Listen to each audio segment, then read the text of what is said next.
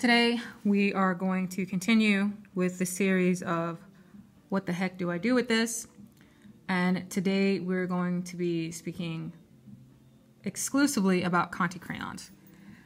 Conte crayons are a hard pastel, and when you buy them, they are usually in tones of brown. You can get a 4-pack. They come in black, dark brown, red brown, white. They all have fancy names too, so it's not just red brown, you know. But I'm not saying what their names are. Let's let it be a surprise. So we're going to do a still life real quick of some pairs. This is not going to be an elaborate still life because we're just going to go over the techniques of Conte crayons. So unlike the pastel video where there's a lot of smudging with, you know, the super soft pastels, this is much more precise. So let me see if I can outline where my drawing space is. Oh man, look at that terrible rectangle. Whew. My favorite. Okay, so let's get started. So we're going to do pairs. Well, maybe one pair, maybe two. I haven't decided yet. So pairs have this really funny shape. They're kind of like somebody that you meet at a, not even at a Cane's, but like at a Wendy's. And you're like, hey, don't I know you from somewhere? And the answer is always, yeah, I always see you here at this Cane's. I mean, at this Wendy's. And you're like, I don't ever go to Wendy's. And the person's like, yeah, you do. I remember all faces. And then let's do the other pair. We're gonna give him a friend. We're gonna make a pair. Ew, your neck is crooked. Okay. And the stem. I don't know what's up with these stems, but they're like the tree that bore these pairs had extra stem going on for some reason.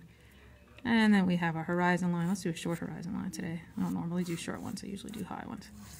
All right, so Conte crayon works a lot like chalk pastel, but to me it feels a little bit more like a mixture between a charcoal pencil and an ebony pencil, because they are fairly smooth, but then they also have that characteristic charcoal smudging nature.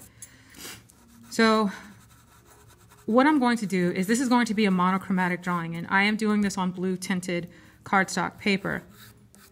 Is there a reason why I picked blue? No, I just felt like using this blue. And so now I'm just laying in my shadows. I am not using my black yet. I am a firm believer in the darkest darks and the lightest lights are the last things you add to a picture. Because if you add them first, you know, you're kind of stuck with this big dark spot, and if you do it wrong, it's very hard to cover that up. It's impossible to do it in watercolor, and with paint or color pencil, you have to work really hard for kind of no reason.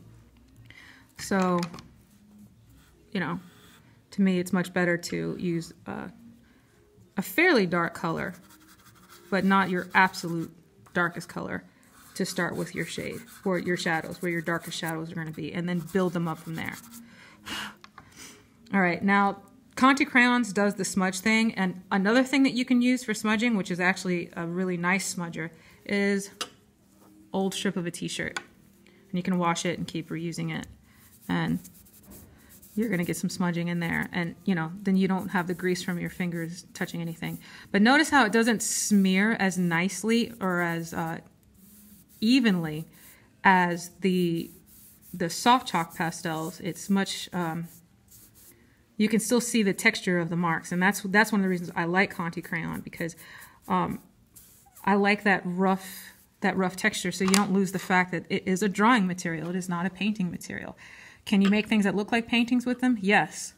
And, you know, that's cool, but you could also just draw with them.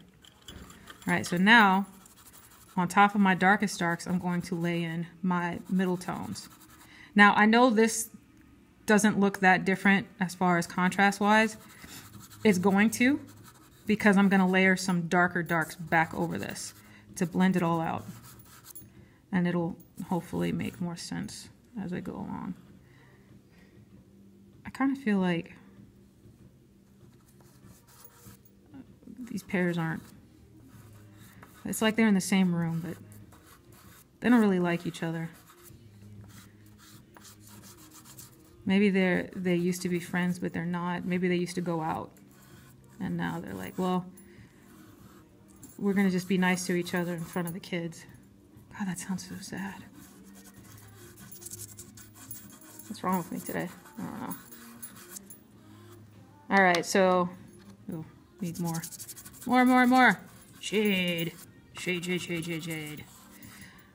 And then I'll come back with my cut up t-shirt, smooth it out. So similar techniques to the chalk pastel. You could use hairspray to bond this to the paper, and it's what I should be doing. I don't have any hairspray because I can't find my Aquanet. I don't know if I lost it or if I threw it away, or I don't know. So now I'm gonna start putting my darkest darks in there.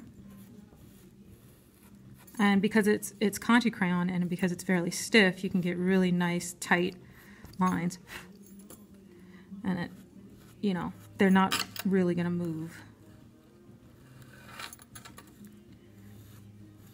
They'll move a little bit, but a lot of it is going to stay exactly where it is. Conte crayons and the use of like sepia sketching is really old.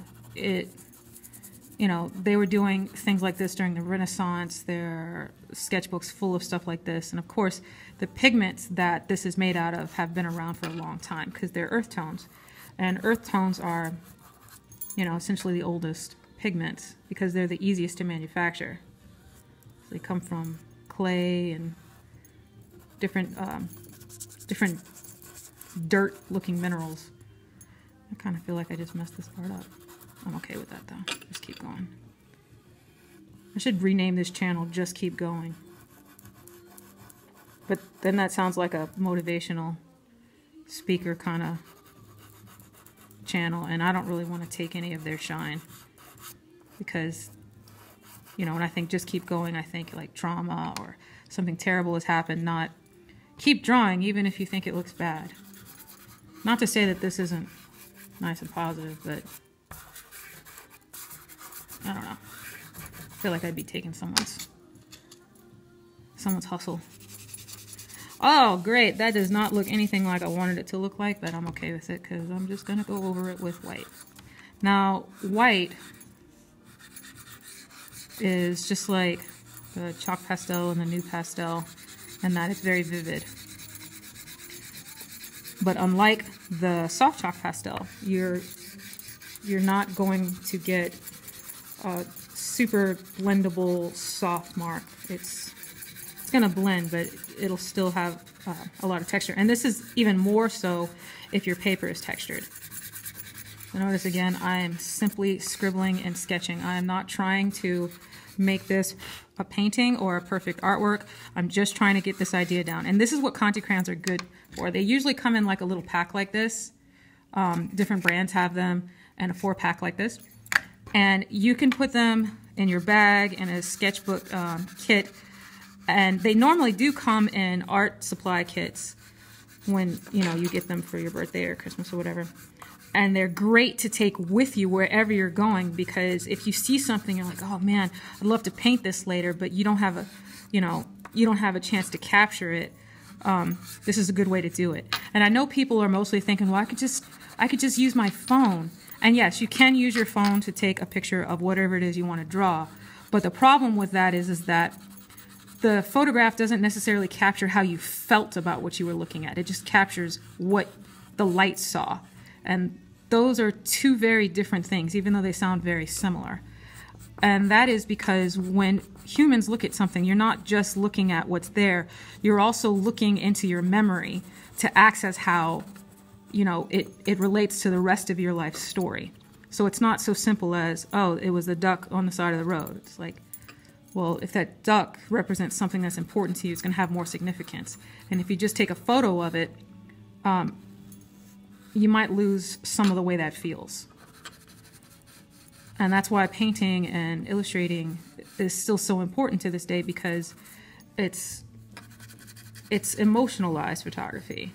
Not photography, it's emotionalized image capturing. And yes, you can do that with photographs too, but the people who are doing things like that, they're not just snapping the picture quickly. There's a lot of planning that goes into those shots, because, you know, when you capture something with light, it's not necessarily gonna be what you feel it should be. And like, believe it or not, this is almost finished. Like that quick. You know, and you have a passable little still life for maybe some studies. Maybe you were at a restaurant and you saw this and you really wanted to jot it down so you could draw it later.